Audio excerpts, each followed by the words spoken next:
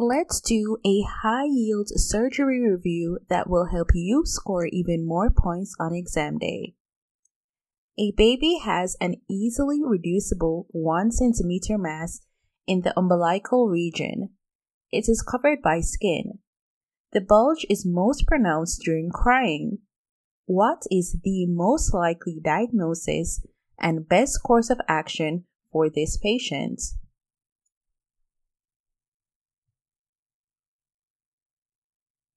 Observe for spontaneous resolution.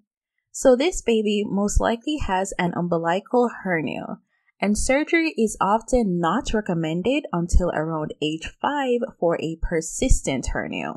But of course, if the hernia is bothersome or causing complications, then surgery would be indicated then. A 58-year-old male has a past medical history of diabetes, hypertension, chronic atrial fibrillation, and chronic kidney disease.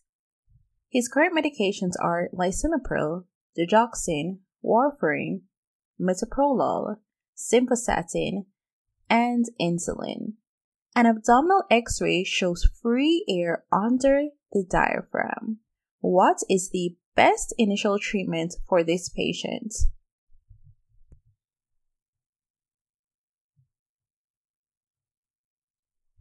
The best initial treatment for this patient would be fresh frozen plasma because you need to reverse warfarin-induced anticoagulation. So typically this patient would require preoperative management such as an NG tube decompression, IV fluids, and antibiotics, but ultimately he would require an emergent laparotomy. What is Cushing's reflex?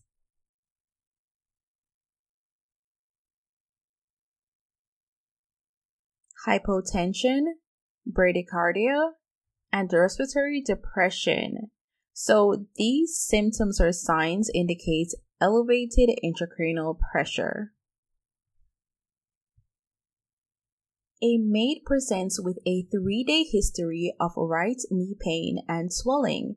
She has mild swelling anterior to the patella, along with faint erythema and sharp tenderness. Range of motion, however, is normal. What is the most likely cause of this patient's acute symptoms?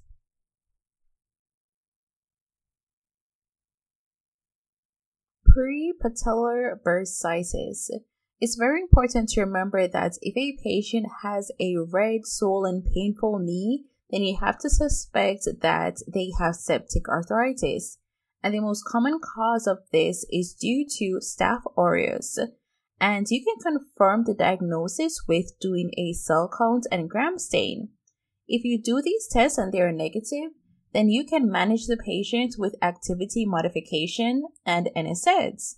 However, if it is positive, then you have to go on and do drainage and systemic antibiotics. What is the earliest sign of an infection of a burn?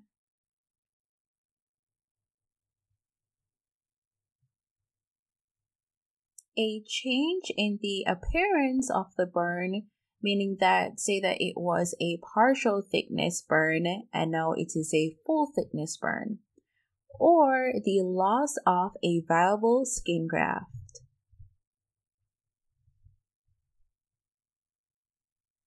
After blunt trauma, an X-ray shows blunting of the costophrenic angles and opacification of the hemithorax. What is the most likely diagnosis? And here is an image of that X-ray.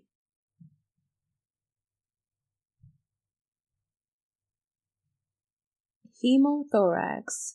So when a patient presents after a blunt trauma and they do an X-ray and you can see the blunting of the costophrenic angles and obvious opacification, meaning that there is some fluid in the lungs, then suspects a hemothorax. A 27-year-old female experiences second and third degree burns over 15% of her body surface area. Oropharynx shows erythema and scattered blisters. Blood carboxyhemoglobin concentration is 20%. Temperature 98.6. Blood pressure 92/60. Heart rate 100. Respiratory rate 28. No abnormal sounds are heard on lung exam and the abdomen is soft. What is the next best step in management?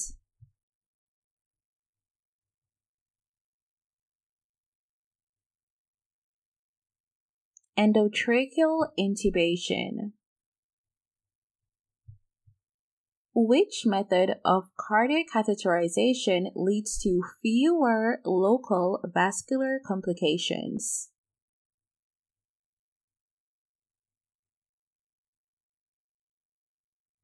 The radial artery has fewer local vascular complications compared to the femoral artery. A 23-year-old male soldier in basic military training presents with foot pain for 3 weeks. Initially, the pain only occurred with activity, but now it is also present at rest.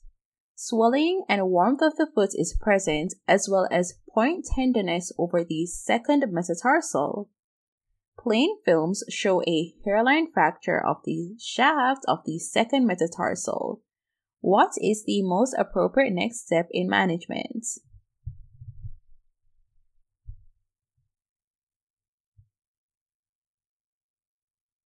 Rest and analgesics. It's very important to note that in patients with a stress fracture of the fifth metatarsal, they are at an increased risk of non-union and should be managed with casting or internal fixation. A patient experiences chronic aching pain in their buttocks, hip, and thigh muscles. It's associated with walking.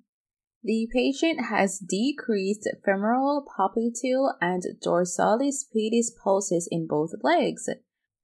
What additional symptoms would the patient most likely complain of?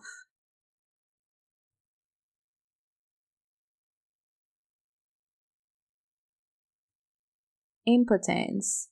So this patient most likely has Leriche's syndrome, which is an arterial occlusion of the aortoiliac junction, and they classically present with a triad of bilateral hip, thigh, and buttock claudication, impotence, and symmetric atrophy of the bilateral lower extremities due to chronic ischemia. A patient has an anal fissure with a skin tag. In addition to stool softeners and sitz baths, what is the most appropriate next step in management?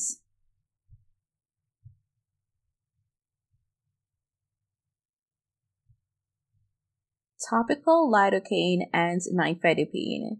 So note that surgical intervention such as a lateral sphincterotomy or fissure excision is indicated for fissures that are refractory to medical management. So you want to opt for medical management first and then do surgery. A 16-year-old male has a displaced midclavicular fracture. Auscultation reveals a loud bruit just underneath the clavicle. What's the most appropriate next step in management?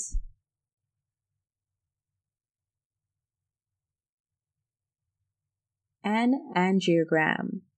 So you have to do an angiogram because of the proximity to the subclavian artery and brachial plexus in this patient's injury. 2 days after an appendectomy, a patient is noted to be icteric. Liver function tests, however, are all within normal limits. What is the most likely diagnosis in this patient?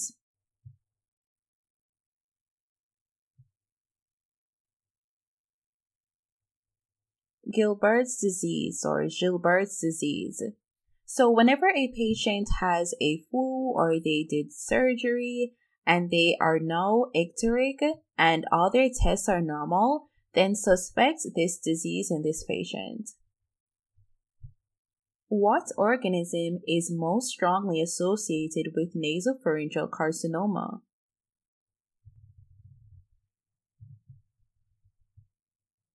Epstein-Barr virus. And a quick step 1 review that may show up on your exam: is this virus a DNA or a RNA virus? Leave your answers in the comment section below. And if you are enjoying this video so far, please be sure to pop the like button, hit subscribe, and that notification bell so that you never miss another video like this. Which of the following drugs can cause adrenal insufficiency? A. Propofol, B. Etomidate, C. Halothane, D. Nitrous oxide.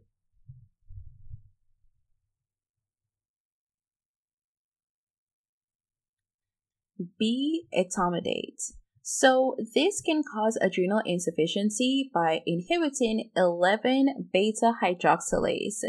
Those who are at greatest risk of developing this condition are those who are critically ill or who have sepsis, and the elderly. Which of the following drugs can cause hepatotoxicity? A. Propofol, B. Etomidate, C. Halothane, or D. Nitrous oxide?